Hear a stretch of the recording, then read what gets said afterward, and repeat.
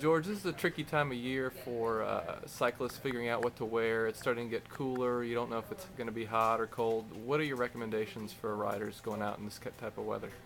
What was just my recommendations for this type of weather would be just wear the right undershirts and always bring either a rain jacket or a thick vest with you, whether in your pocket or start off with it on. It's nice to be able to peel off some layers throughout the day.